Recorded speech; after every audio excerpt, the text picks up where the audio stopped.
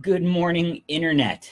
I'm Pastor Goodman. This is the Largely Catechized Life, where we sit down with Luther's large catechism and learn stuff.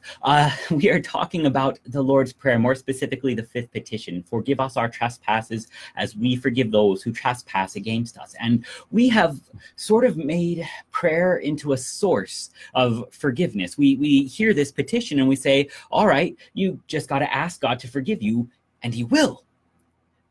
Because, well, it says, forgive us our trespasses as we forgive those who trespass against us. And we think this idea that if you just ask God to forgive you, he will, would be a comfort. It's always intended to be a comfort. And I suppose that it would be if everything always went the way that it was supposed to. But then again, if everything always went the way that it was supposed to, what sins would you really need forgiveness for in the first place?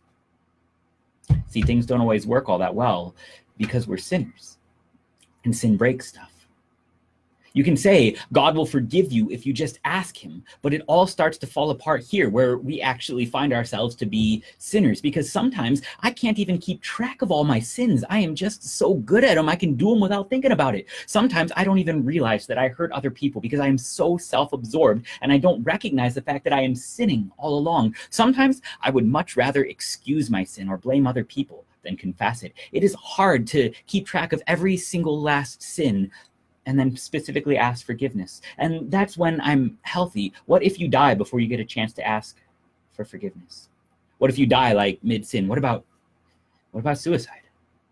See, if you put the whole thing on yourself and you asking for forgiveness, this thing stops being a comfort right at the moment that you need it the most, when we're trapped in sin and we actually need help. So God teaches us to pray.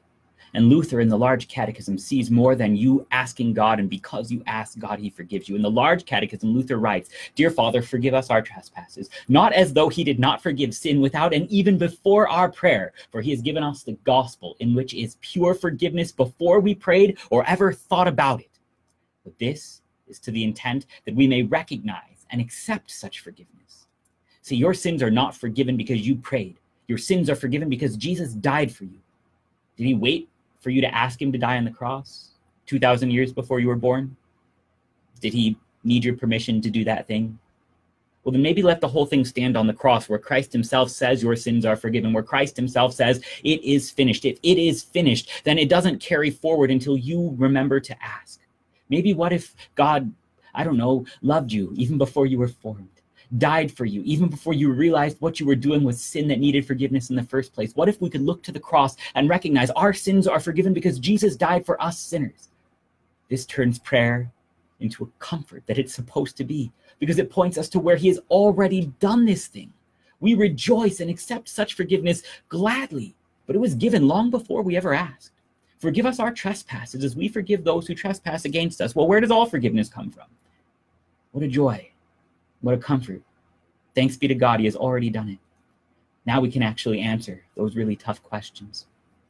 What if I don't even realize that I sinned? Well, we just heap the whole thing on the cross. Your sins, plural, all of them are forgiven. What about suicide? It's sin. There's no question. It is against the fifth commandment. You can recognize it by the clear word of God.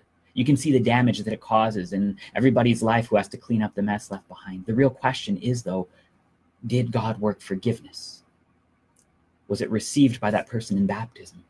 Did they hear the word of God? Did they receive the supper that forgives their sins? Did they receive all of the places that God would firmly place this forgiveness, that he has won for them on the cross? Because that way we wouldn't have to dare put the whole thing on our own shoulders and try and keep track of it or ask properly for it or measure the whole thing in our asking. Because yeah, sometimes it really does get so dark that the devil is so sent against us that, as Luther in the Large Catechism writes, it is not possible always to stand firm in such a persistent conflict. So God teaches us to pray.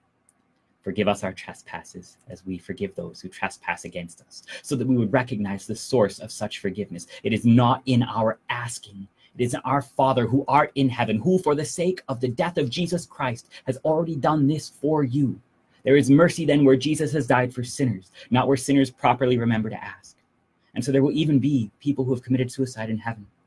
It is not your asking for forgiveness. It is the reception of these gifts where God would give them. That's not in your asking. Prayer is supposed to be a comfort. And so let it be. As we pray, forgive us our trespasses. As we forgive those who trespass against us, look to the cross where he has already done this thing. And then find peace, because that's what it's for. Amen.